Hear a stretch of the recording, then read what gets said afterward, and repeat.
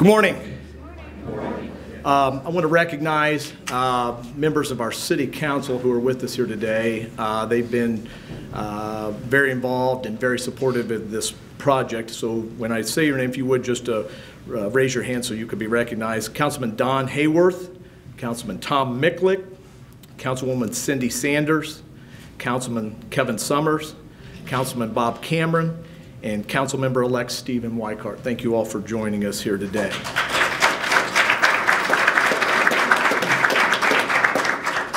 And thank you all for being here at today's exciting announcement. Though honestly, this announcement may be the worst kept secret in Kokomo. The Apperson Automobile Company was one of our community's most storied companies. Originally called the Riverside Machine Works, the Apperson Brothers factory, located along the Wildcat Creek between Main and Union Streets, was destroyed by a fire in 1905. It was rebuilt in 1906 and dramatically expanded in 1919. This is the site where Elwood Haynes first presented his plans to the Apperson Brothers to construct his horseless carriage. It served as a manufacturing hub for 20 years, building some of our country's first mass-produced cars, including the Jackrabbit. Though it had several uses over the years, most of us still refer to it as the NISCO building, after the industrial supply store and warehouse that occupied the building until 2007. Most of these centrally located historic buildings have sat underutilized and vacant for the past 8 years, until today. Now remember that just 7 weeks ago, we announced the largest investment in the history of downtown Kokomo. That $20 million, extremely important project on the former Southside Lumber site can no longer hold that title.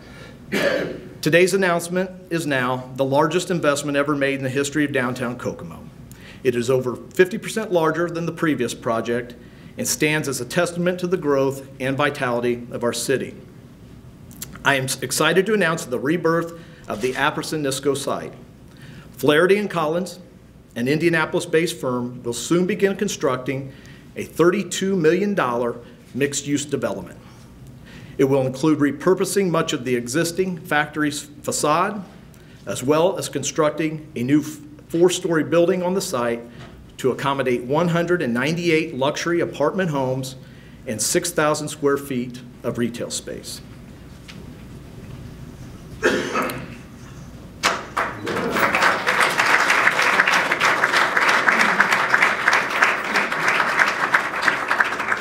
This community will feature resort-style amenities and will tie in closely with Municipal Stadium, Memorial Gym, and our city's trail network.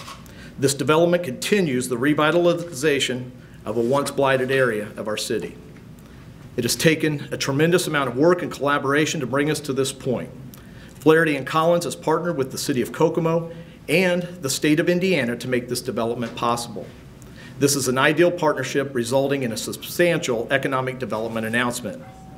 I want to take a second to thank the state of Indiana for all their support and faith in this project, and especially the Indiana Economic Development Corporation and Governor Pence for signing on as partners.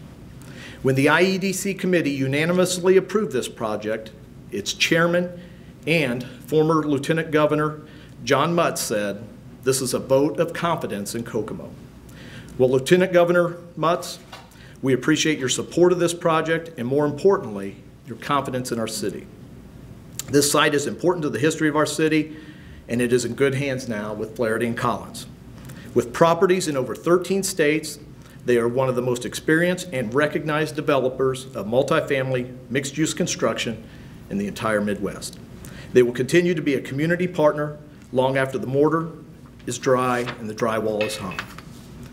Before turning this over to David Flaherty, I want to thank David, Austin Carmoni, and the entire F&C team for their commitment to their project and their investment in our city. I also want to thank the City of Kokomo's Development Director, Jenny Jordan, in the back, and her staff for the hard, meticulous work that went into making this announcement possible.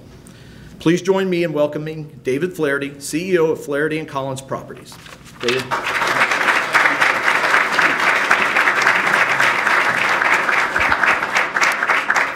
Thank you, Mayor Goodnight. This is a great day for the City of Kokomo, the state of Indiana, and everybody at Flaherty Collins Properties as well.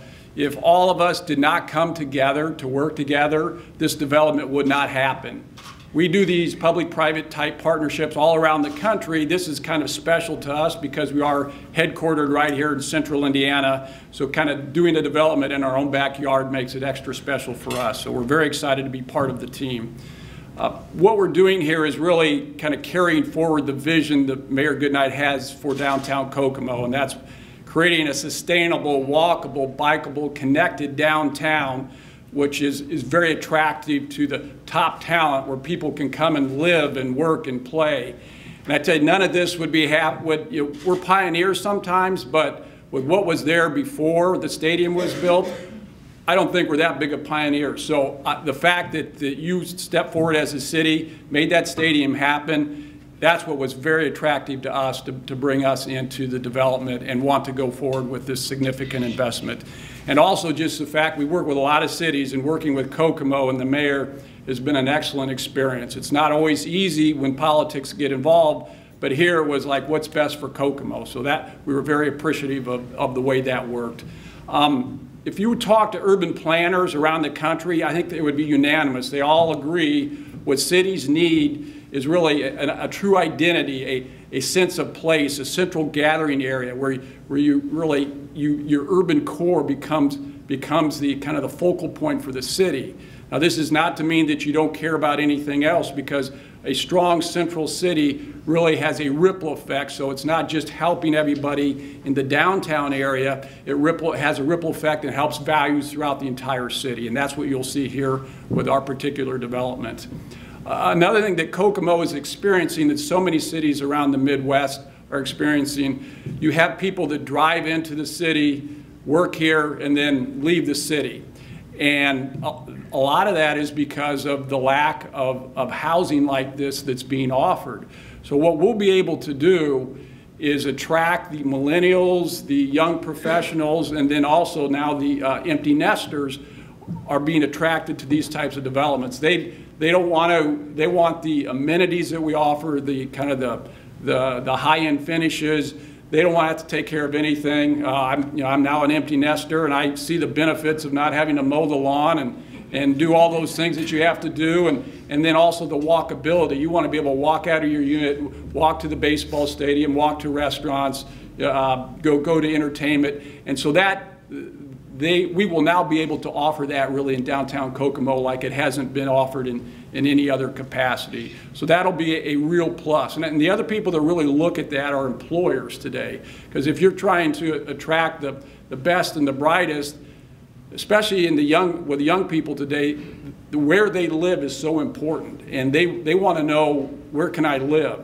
And if they can't live in an exciting development that has the walkability and the connectivity that we'll have, they may not want to work there. And employers are very cognizant of this. So a development like this will help keep the employers happy here, help them recruit. And then also, if you're a company and you're looking around, where am I going to go? If you don't have that housing option, then you're at a real disadvantage. On the other hand, now that Kokomo will have it, they will have a real advantage when they're competing for businesses to bring them to Kokomo. There's also some big economic benefits that will be created. We'll be putting 300 people in downtown Kokomo with good disposable incomes that will be out supporting all of the businesses. We'll create over 200 construction jobs while we're under construction, and depending on the exact retail on the first level, that could easily be 50 permanent jobs that will be created. We'll be paying an estimated $360,000 in real estate taxes on property that currently does not, I don't believe, generate any, or if any, very, very little real estate taxes. The incomes, with Kokomo having, you've got job growth, you've got positive population growth, you have good incomes. When those incomes leave, though, they don't pay tax here. So by bringing these people in, they will now pay income tax here in Kokomo, so that'll benefit the city as well as the state. So you've got a lot of economic benefits that are being created by this particular development. And we're very excited, very thankful to Mayor Goodnight and the staff and the state for giving us the opportunity to really make a difference here in Kokomo. Thank you. And I'll turn it over to my my partner, Austin Carmody, who is the developer that has kind of really lived this for quite a while now and actually probably knows the development specifics better than about anyone. So, Austin. Thank you, David.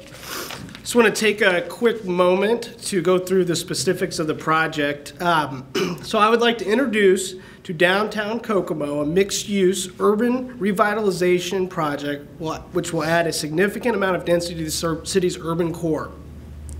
The project is adjacent to the downtown baseball stadium, west of Union Street and east of Main Street, and bound by Wildcat Creek and the Walk of Excellence to the north. The project will have beautiful views of the baseball stadium at downtown Kokomo and Wildcat Creek.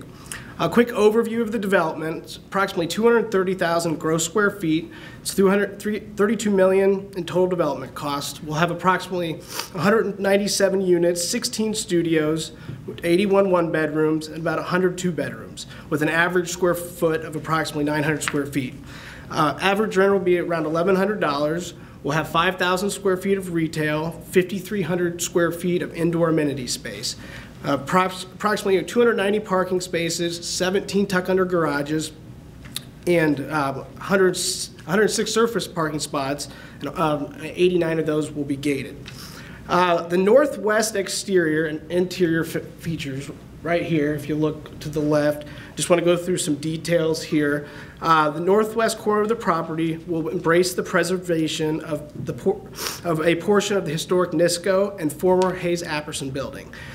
But by saving a large portion of the facade, this will integrate Kokomo's heritage into this new development and will solidify the future of the property.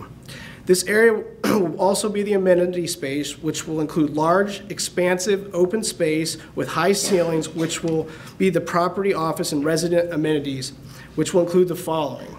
We'll have an indoor clubroom and an amenity featuring secured residential lobby, leasing center, fitness club with private yoga area, e-lounge with business center and conference room, expansive clubroom with kitchen, bar, and seating to accommodate larger groups and resident interaction, e-cafe and kitchen with computers and coffee bar, fireside lounge, occupancy sensors installed in the common areas, secure bike storage, smart technology throughout the amenity center via Control 4, 24-hour state-of-the-art fitness center and health club, and an audio system. We also have a package delivery system where our tenants can get our packages in their mail 24/7.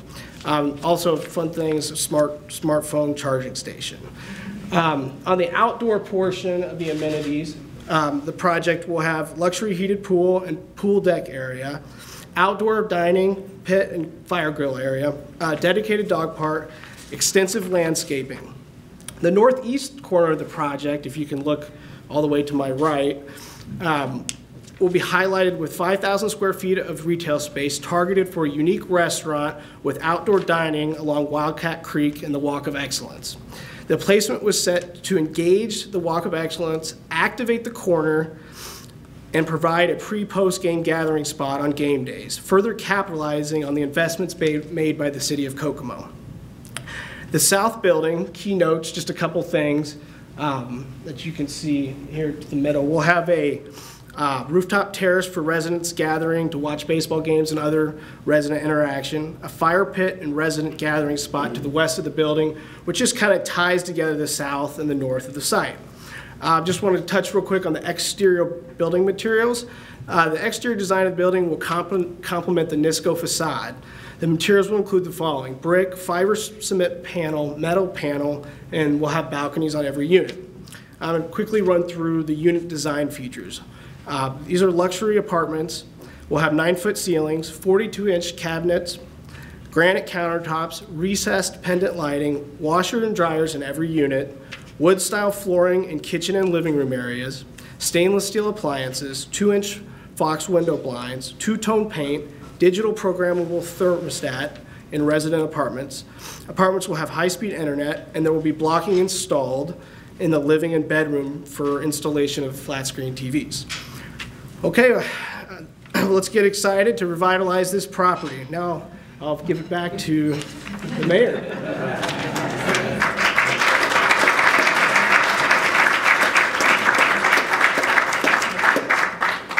Well, thank you again to David and Austin and to their whole team.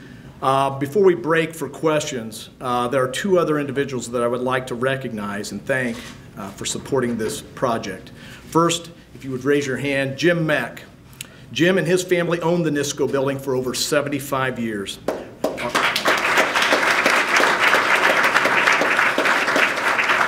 Our community owes you and your family a debt of gratitude for maintaining a piece of Kokomo's history for such a long time. I would also like to thank Rhonda Eads. Rhonda, if you'd raise your hand. Rhonda is the local artist who painted the trailside mural on this site, which unfortunately we will lose during construction. She has contributed several other pieces of public art in our city, including the butterfly mural under the Washington Street Bridge near Foster Park. Rhonda's artistic vision is important to our community, and we have already talked about ways to incorporate her art into the new space. I would like to thank all of you. Yes.